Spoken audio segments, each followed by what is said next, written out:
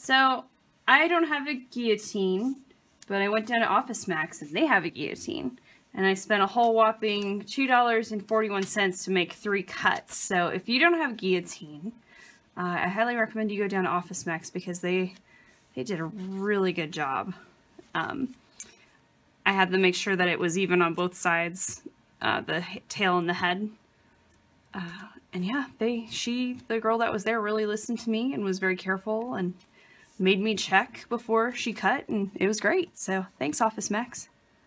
Okay, so we've sewn our text block and we've gotten it cut, or we've cut it ourselves so it's nice and even. So now we're gonna glue our spine. And what I like to do, when I learned this was called knocking up the book. You wanna make sure that you wanna make sure that your tail is knocked and then your spine lays flat. Elsewise you'll have a wonky book. And also, so that you don't get glue all over your text block, I like to put wax paper in the first and last leaves. And that just it just keeps the whole thing clean. So, tail. Go ahead and knock this up again one more time. And I would say it's more important for the spine to be straight than the edges, because you can always go and cut the edges again later. I think this is going to be straight enough for my use, but if you're not comfortable with it, you can always, like I said, go back and cut it again.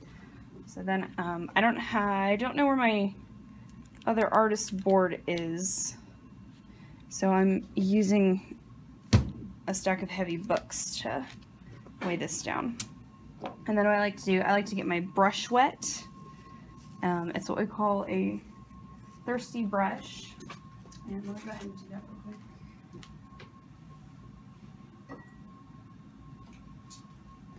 So I dipped the brush in water and then I kind of squeeze some of it out with a towel, just so the bristles are a little bit damp. It also makes it easier to get the glue out of. And I'm using Sobo, which is neutral. It's not, you know, an acidic glue that's going to hurt your paper over time. So I'm just going to go ahead and squirt some out. This one's been in the garage for a while, so hopefully.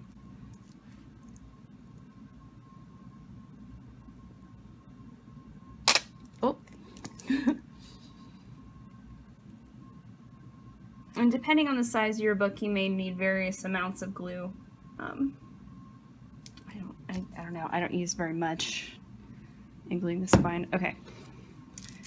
So I don't just glob on a bunch of glue. I kind of grab a little bit at a time. And pull away from the puddle, essentially. Just so that there's a little bit of glue in our brush. You can always go back and get more.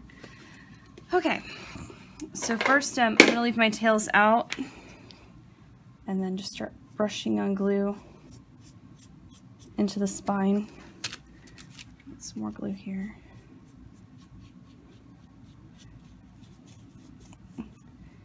And it's okay if you get a little bit of glue here where our end sheets are going to go. And this is an exposed spine binding, so you're not going to see it. But try not to get glue on the head and the tail.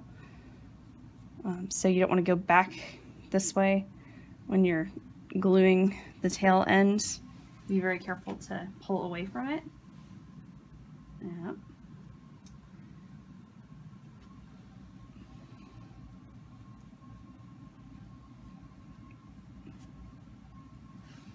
Some more glue here.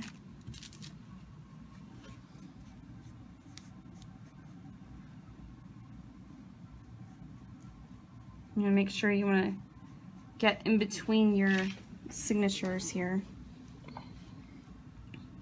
And we weigh it down because you don't want the folios to slip around while you're gluing, because then you might end up with a wonky shaped spine, and that would not be good.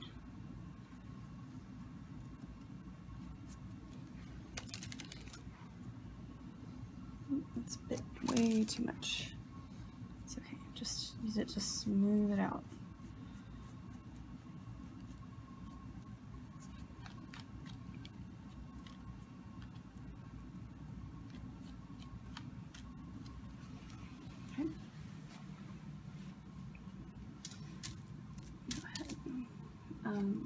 what I like to do, I push my tails in between to the signatures here. And then kind of just go ahead and glue over it. And what that does is it hides your tail. You don't want a loose tail flopping around on the outside of your book. You want it to be stuck to your spine really good. So go ahead and cover it. And then you leave it, usually it's best to leave it overnight for at least 24 hours, so you leave it, but depending on the humidity, you may need to leave it longer or even shorter if it's very dry where you are. I've left a book before for 12 hours and it seemed to do fine, so that looks pretty good. Okay.